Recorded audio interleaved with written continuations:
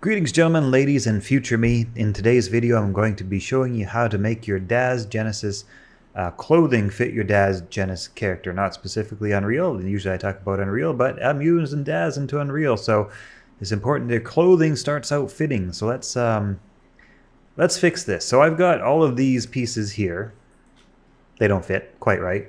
So one of the things that will often fix this, and you might just need to do this, is you go into your params, your parameters, and then head on over to the all section. It should be right near the top.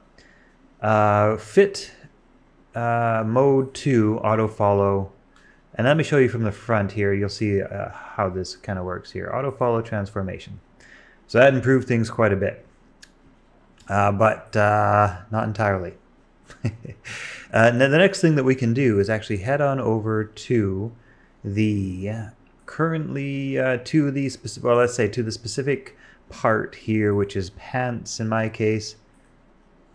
There we go. So it's the pants that aren't quite fitting right at the moment. So what I'm going to do is I'm actually going to go again in params with the pants selected under general mesh smoothing, click mesh smoothing, and then enable mesh smoothing. And that, in my case, fixed it. So a combination of those two things seemed to be enough, even for a rather poorly fit piece of equipment initially.